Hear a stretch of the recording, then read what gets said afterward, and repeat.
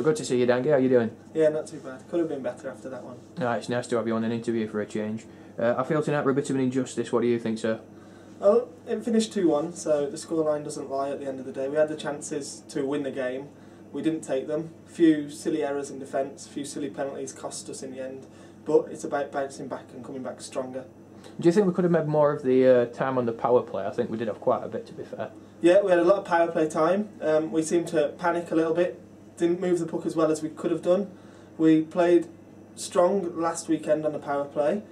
We were short on the short-handed. We didn't play very well last weekend. We improved that this week, but our power play seemed to suffer. I don't know if it was tired legs. We don't want to pull any excuses. We've got to shoulder the blame ourselves. Our power play could have been something that would have improved us today. We've just got to move the puck a little bit quicker and not panic so much. A few guys seem to be a little bit nervous, especially after we went behind. People trying to rush, do a little bit too much themselves. It's a team sport, and I think we've got to come back stronger as a team. Yeah, I can definitely agree with that. So are you taking any positives out of tonight then? Do you think there's room for improvement yet, and it's clearly identified what you're going to do next? Yeah, definitely. I mean, we had a long chat in the room. We've lost 3 on the bounce, and basically we've got to shake it off. We're all grown men at the end of the day. We've got to come back strong next week. We've got to show that we can win games. We've got to fight for these playoff spots. It's a tough league this year. Positives from tonight: we created a lot of chances. We didn't finish them very well, but we did create a lot of offence. We just got to, like I said before, calm down a little bit, make the smart plays, not the selfish plays. And if we solidify ourselves a little bit in defence, I mean, we're going to move forward. We're a strong team, and we're going to keep looking to make them playoffs. It's good to see there's a lot of positivity. I mean, do you feel perhaps at this point in the season is the time when it's best to get the injuries over and done with? I mean, from severe to the milder ones at the minute. Yeah, well, I'd rather not had any, to be honest. But as it happens, we've had them. We'll have to fight to kind of get through this difficult patch. We've got a lot of games, not a lot of bodies. I mean, we've got 23 registered players this year, and we're struggling to put 2 lines out week in, week out because of injuries. I think we've got guys due to come back. I'm going to speak to a lot of people this week and see where we're at with their recovery. We've got a few that aren't due back till January, so at the end of the day it's about gritting our teeth and getting through a difficult patch. We're not making any excuses with the number of bodies. We've got more than enough talent in the 2 lines that we had to win games. Do you feel perhaps maybe it would have been a good idea to bring up 1 or 2 of the under-18s tonight, possibly a few of the Eagles players at all? We've had some of them training with us. We are keen to get as many 18s and Eagles involved with us as we can. But it's a big jump. I think some people don't realise the step between under-18s, ENL2 and ENL1. There's a massive jump between all of them, and it's about getting guys that are ready to play with us. To do that, they've got to train with us regularly. We put a couple of 18s on before and a couple of the Eagles. They've trained well one week, a little bit inconsistently, starting to slow practices down a little bit, so they moved off again. When they get their confidence back, they'll be back with us for sure. And as soon as we think that they're ready, we'll have them playing for sure. But it's a matter of communicating with the coaches of the Eagles, with the coaches of the 18s. It's a club. We've all got to be happy for them to play. And until that is the case, then I'm afraid it's not going to move forward. I mean, we want Chris Royds to play for us as much as he can. He's unfortunately picked up another injury. He's had a bit of an unlucky season. But when he's back, he'll be on there. And there's a few in there that do look promising. But like I said, it's sometimes an attitude thing. Sometimes it's just a matter of making that step up. And as soon as all the pieces of the jigsaw are in place, then we'll hopefully see more of them coming through. It is something we're definitely keen to see. Well, it's good to hear. I know a lot of people ask from time to time what's going on with the Eagles. It's nice to hear positive things and that you're definitely looking to build on that sort of spec. On the off chance perhaps there's another short bench again, which I assume there might be given with injuries and stuff like that. Yeah. What would be preventing you from playing out? Because I believe that you have experience as a forward as well. What would stop you going out and Stewie going in the net? Would that be sort of a long decision kind of thing? I think it's more Jared's decision than mine, but he doesn't like my attitude. Have you had much experience playing for the Hawks as in a forward role before, or are you very happy? I've only played out 1 or 2 times. I mean, my first year at uni I played out for under-18s at Telford just to keep my hand in the game. It's not somewhere that I think I'd benefit the team. We've got better players than me. I think it's more beneficial to keep me in goal. Stu's still improving. He's still getting better. and me and Jared do look to give him as much ice as we can.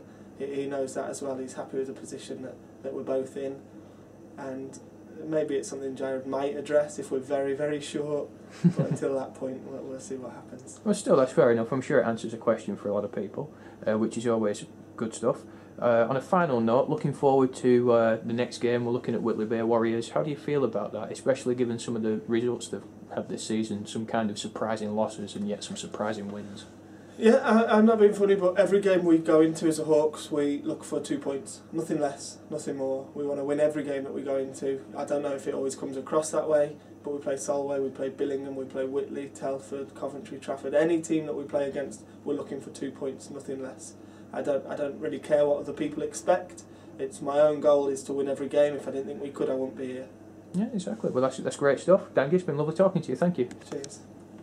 Good afternoon, Jared. It's nice to see you again. Hiya, Dan. How are you today, then? A bit disappointed, but it's hockey sometimes. I think when you work hard, sometimes you get luck, and I think a couple of bounces tonight cost us, but we can't look at anyone but ourselves for that. Simple as.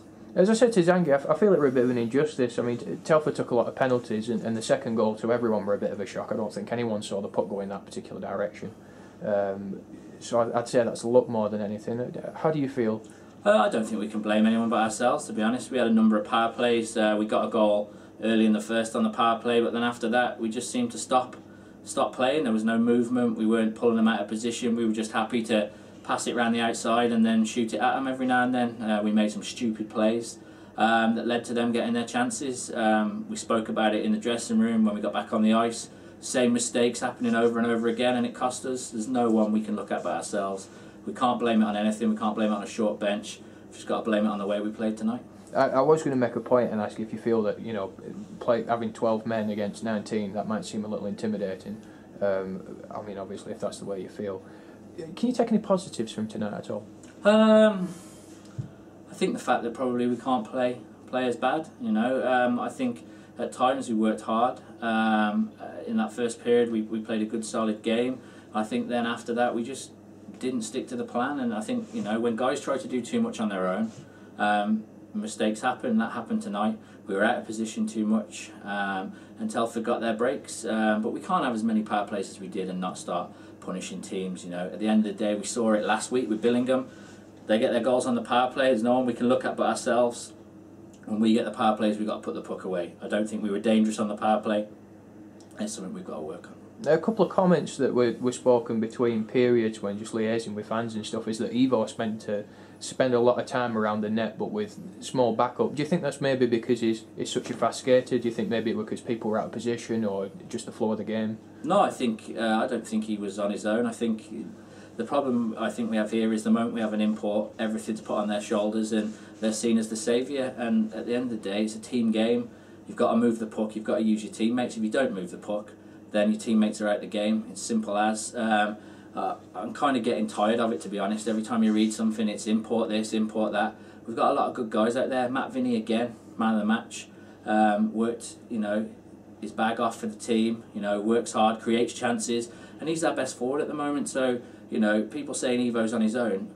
Vinny's there creating the chances, so I think it's an easy option out to say that he's on his own. I don't think that's right. Well, that's fair enough said. I mean, it's just opinion and comments, really. Everyone interprets the game in a different way. I felt tonight, particularly, that we saw a pretty good session from Dave Meikle. I think he really shined tonight. And Ollie seemed to have some pretty good saves at last minute as well. I mean, do you think besides Matt as the forward, and which I can agree with, he definitely stood out tonight, do you think we had a few standout moments tonight that really... I think in patches we had guys working hard. I think Sam Dunford's played well again. He's really upped his game in the last month. He's really using his speed to advantage and creating opportunities. And I think what it comes down to now is we've got to start putting them away. Last weekend we were a lot more clinical up in Solway. We didn't have that many chances, but we scored 4 goals, good finishes. Tonight, everything's at the bullseye. You put it at the bullseye, you're never going to score. You've got to make the goalie work. When we did make him work, we scored. But after that, shots were from bad angles, bad decisions, and all you're doing is padding the goalie's stats that way. Yeah, that's a fair point. I mean, we do have some more difficult games coming. Do you think we might be able to patch up for them, especially Whitley Bay next week? I think we've just got to come ready. We've signed 23 guys. We're in a bad spot with injuries, but there's nothing we can do about it. I know people have spoken about bringing guys from the Eagles up, but the fact of the matter is they're just not ready. It's a big leap from ENL2 to this league. And you know, it's not fair on me to throw them in at the deep end when they don't understand our systems. And you know, if they concede goals, you know, what are we going to do? Have people on their backs saying they shouldn't be on the ice? So, you know, I go with the guys we've got. They're working hard. Tonight we made stupid mistakes. There's no two ways about that. We made silly mistakes. If we cut that out, then we're going to be a good, solid team. So definitely looking to develop further on this. I mean, especially as I say, with some big games left. Just to sort of build on what I asked Dangy, when we've got a short bench, how come we don't particularly see Dangy playing out forward much? Do you feel that he is best as the netminder? When you've got one of the top 2 netminders in the league, you don't play him out. Simple as that. That's a ridiculous. And I'm not having a go at you, Dan. I'm just saying, when you've got one of the top 2 netminders in the league, you don't play him out. You leave him in the nets. Tonight he made good saves again when he had traffic in front of him.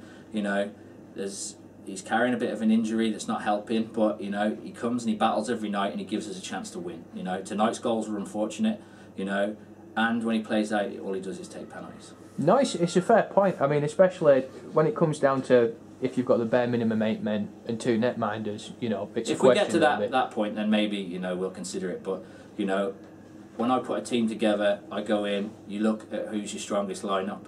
Dangy and nets is our strongest lineup. There's no two ways about it. I wouldn't look at anyone else coming in front of him. You know, I want him there. Gives us a chance to win. That's fair enough. I mean, it's a fair point. That's what you do, and you're good at what you do. I don't think anyone can dispute that.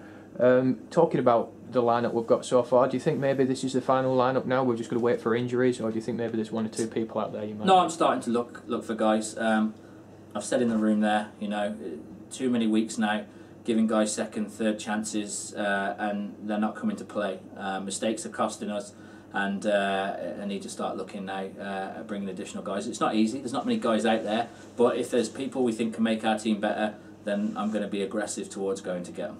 That's always positive news to hear. I mean, it'd be great to see more people, see what happens with the squad, and where we end up towards the end of the season. Playoff spots, definitely. That's what I'm hoping for. I think we'll get there. I definitely know we'll get there. It's just a matter of time, patience, and whatever else happens along the way.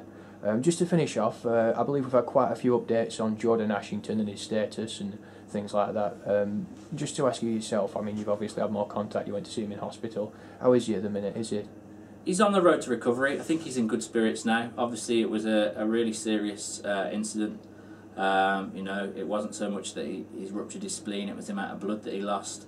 And it's a long road back for him, but you know, he's already circled the game he thinks he'll be ready to come back for. He's eager to get back involved with the boys. I know he's at home now, he's been released from hospital, so once he's ready, he wants to come across to a game and he wants to be involved, you know, and we're looking for him to come back. You know, I've spoken to him, you know, he's not going to, his spot's there for him, you know, he's one of our team. He's got a lot of respect from his teammates, and I've got a lot of time for him, and I think the sooner we can get him back the better, but we're not going to rush him, you know, he's just had a really serious operation, and his health comes first, but, you know, as soon as he's ready to come over, we want to get him back in with the boys, get him involved, and let him know he's part of this team, and we wish him all the best on his road to recovery. Definitely. I mean, I think we all do. We've got a nice car today, and hopefully he receives that soon. Are there any final thoughts tonight maybe you want to add? I don't think so. I think it's just a case of we come back Thursday. You know, this next weekend coming up dictates, you know, our season. I think we've got Whitley and Sutton. Sutton have beaten Whitley tonight, so that's 2 more points they've got up on us. And we've got to start taking points. You know, we've got to come ready to play and ready to take that 2 points. And it's a massive weekend for us. And I think if we come with the right attitude, we'll take 4 points over the weekend. I think the challenge should help people get more into the mind, don't you think? We'll get. Oh, God. Anyway, it's lovely talking to you, Jared. Thank you very much. Thanks a lot, Dan.